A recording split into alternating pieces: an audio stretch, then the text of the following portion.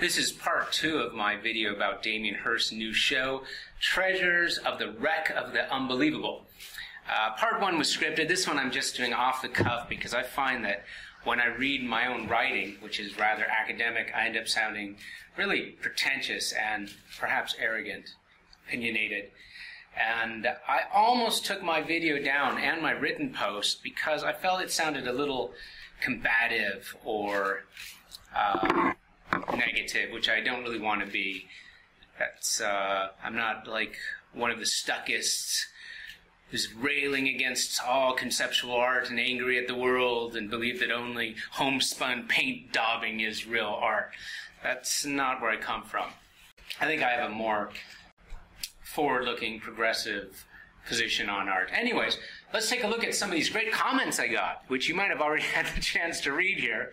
Yeah, I got some good comments, some people, somebody I concur wholeheartedly, someone else bringing up some other issues about branding and stuff. This Ken Davis and Braden, it's not Brandon, Braden Skelton have some interesting things to say. You're an idiot. What a foolish bore you are. In the end, it's the work that matters.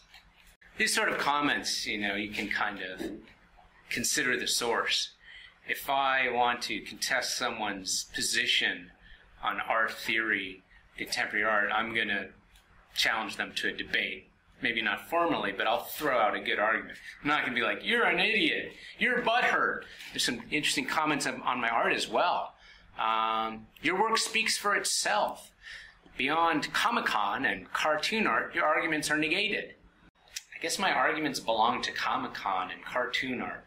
It's an interesting criticism of my art I've gotten from a couple hostile, I'll just call them people for now, about my art, comparing it to cartoons, which I just don't see that at all. You can go to my website and look at my art easily. Here it is, Art and Criticism by Eric Wayne, new art. This one's rather sci-fi, and a header. Yeah, we got things like this. Here's Vincent van Gogh with the bleeding ear. Self-portrait in his style. This is my kind of home-brewed, I use that word, I accuse of the stuckest stuff. Digital impasto. There's that one again. Another one. This is not really cartoons or Comic-Con, is it? Something different. Here you can see this awareness of Francis Bacon in this figure. There's all sorts of clever things going on with how this is presented. And that's digital impasto. This is very surrealistic. This one's kind of sci-fi surrealism. I've never seen anything else that quite looks like this. This one's really surrealistic, a bit trippy. Now we're getting into some that Damien Hirst might want to make sculptures from. So my art, I'm not a one-trick pony. I do all sorts of things. Crucified aliens, one of my specialties. This piece is 12 feet wide.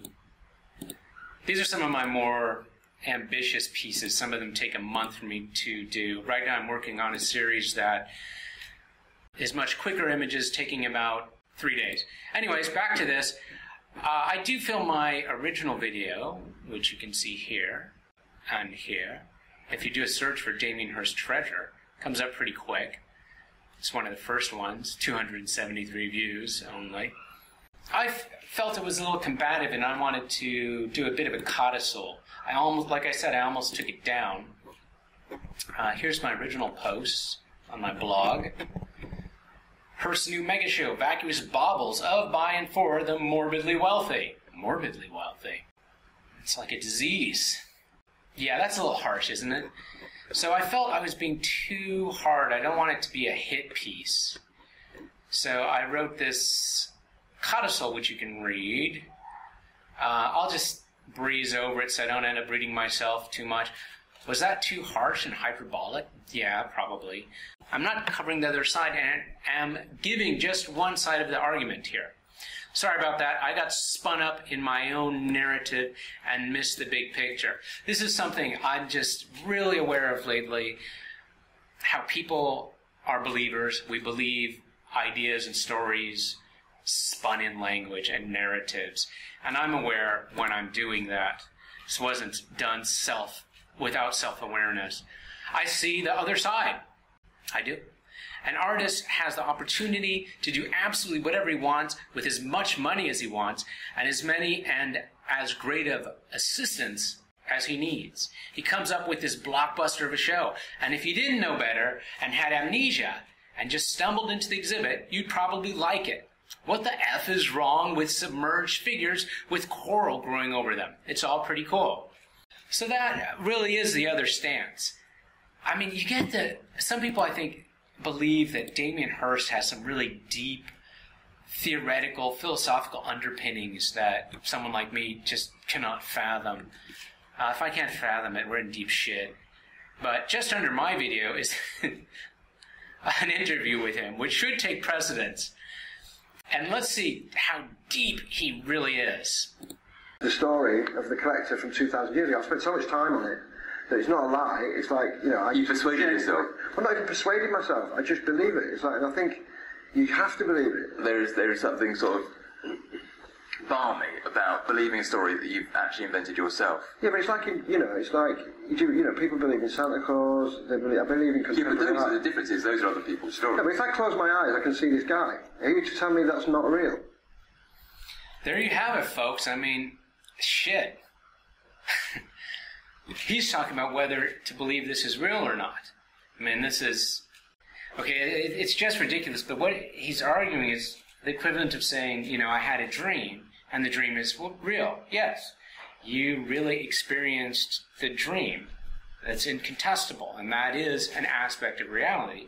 But no, the dream is not quotidian reality. I didn't really go to a supermarket and buy my food from a cow, but I really did dream it. So this is the level he's talking about this. There are a couple new points I wanted to bring up. Yeah, I thought it was being a little harsh. I try not to be like the people that are like, this is not even art, or there's another blogger who says that Warhol and Koons and Hirst and Duchamp are literally morons or stupid. I don't agree with that at all. But I do have a couple more points I want to bring up, and one is this transition he's made, and Koons has made. Initially, people like Duchamp and Koons and others would present some plebeian object and put it into the museum and say, this is art. And we rethink how we consider what art is. But here, they're trying to make fine art objects by paying someone to do it. And there's a problem with this. It doesn't really work. Here, you can watch this. It doesn't work because it's the equivalent of hiring studio musicians to make a song. And that song is not going to be as good as a song by real musicians who wrote their own song. It reflects their vision, their passion, the era they live in, and all that. I mean, it's like comparing vintage Led Zeppelin with Britney Spears, where it's, orchestrated and the performer is just kind of a cutout figure. So here the artists are just hired to produce this. So these pieces really are second-rate sculptures. They don't deal with things like abstraction at all or interpretation. It's really just a straightforward, naturalistic depiction using materials. Like I guess he's probably using bronze and gold and who knows what else. He's going to use jade, maybe, the best materials he can get. And there's this idea here that he's bested not only real artifacts, which would be like the best art and artifacts that had kind of surfaced in a society over generations, hundreds or thousands of years. He's going to best that, but he's also going to best individual artists who make their own sculptures, who might spend years or months or whatever crafting some sculpture and need the skills to do the final touches like you might see in this, to be able to do that. He's going to best them by paying someone to do it, or a group of people to do it. And this idea, I think, is fallacious. I don't think it works. I think that's why his pieces are impressive at first, but they're ultimately lackluster. Look at this. This is Yolandi. Brilliant. I guess that was, showing he's contemporary. Kind of like when Richard Prince does Instagram photos. These guys, they are not the cutting edge. This appropriation stuff is old news. I studied this 25 years ago in art school. I did appropriation work. It's old. I think it's more interesting now to make your own work and your own vision with limited means. I think what I do is more interesting, to tell the truth. It's more challenging. What can you do visually by yourself? And there's more competition. The materials I use right now, because of my background, I live in Southeast Asia where I can live cheap and work dirt cheap. I can't really ship my work. I can't do giant works. So I use my computer skills and my traditional drawing and painting skills. If you're just using Photoshop and your imagination, you've got to compete with, I don't know, how many millions of people have Photoshop? You don't even need, I don't have the new one, the CC. I can't afford to pay a monthly subscription. I've got a $10 version I got in Southeast Asia. It's all I could get. So just about anyone can, do that. But are they going to come up with like this 50s War of the Worlds alien and put him in a new environment holding a homunculus? That takes a little bit. I think it takes skill and a bit of imagination and so on that not everyone has. But everyone can compete at the game I'm doing, just about. Some people might not be able to get their hands on Photoshop. You can download it from Pirate Bay or Kick-Ass Torrents for free if you want. I'll learn it. You can watch videos on YouTube for free, and you can compete with me. These are some of the things I've done. This one. That's pretty effing weird. So is this one. These two, when I was in that mode. Now this guy looks a little bit like me.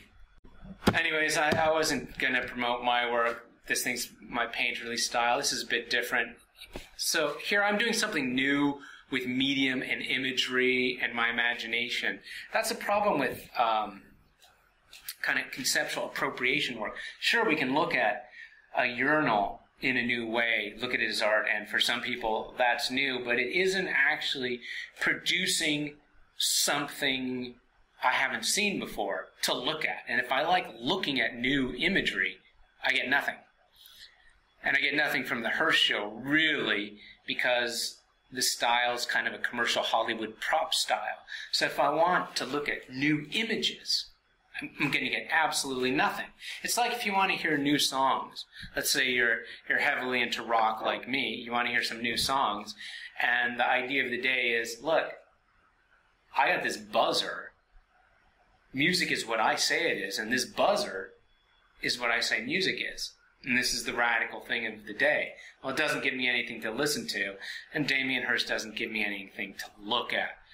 So that's an issue I have with his work, that these sculptures are not as good as individual sculptures produced by artists who are good at sculpture, because they have a relationship with a medium. He doesn't. He's just relying on a commercial production. So, but I don't want to be too hard on it, because I do realize that this kind of spectacle is all right. And had I wandered in it with amnesia, I probably would have been like, this is pretty cool. And as I said in my codicil, I prefer this to Jeff Koons any day. His stuff kills me. I mean, it's bad as ironic kitsch, but he comes off saying it's unironic. So it's just, a smorgasbord of cotton candy and super sugared Snicker bars and things. I can't take it. I really prefer Hirst. And for what it is, I guess it's pretty good and it's not that bad. But I am thinking about it costs $50 million. I can't do the math in my head. If you took 50 million and divided by 189 for 189 pieces, sculptures, gave 189 people 189th of that $50 million and had them each produce a sculpture, I guarantee you'd get a much better show. So there's this extreme conceptual art, moneyed work, hired artisans. It's really, I'm really the antithesis of this, making my own work for nothing. You can compare my Sphinx versus Hirst's Sphinx if you want. Mine's worth absolutely nothing. His is worth probably I don't know, hundreds of thousands of dollars, if not more. So, if you want to check out my new series, I just produced a piece last night, so we can go see that. Go to my webpage. It's a lot of fun. Come on, Internet. This is Internet in Cambodia. Encephalopedia. This is a new piece. Hey, it's got an underwater theme. There's like this kind of encephalopod, and this is body here. I like the background in that it's at night. I'm trying to suggest things without the tedium of rendering every little detail, which, I'll agree with Hirst on that. I don't want to be rendering every little detail. But he hires people and he uses that aesthetic. He's got the aesthetic of chiseling out every little scale on the serpent's tentacle. Not me. I suggest it. That's good enough. It's the imagination, it's the vision that I want. It's something a little bit intangible. And that something is missing from his show, I think. So if you want to see my new series, you go to Art, new series, Imagine That. There's 25 of them so far. I didn't mean to plug myself. When I go off the cuff, that sort of thing happens. Sorry about that. That's all. Thanks for watching. And I think I was too hard on Damien.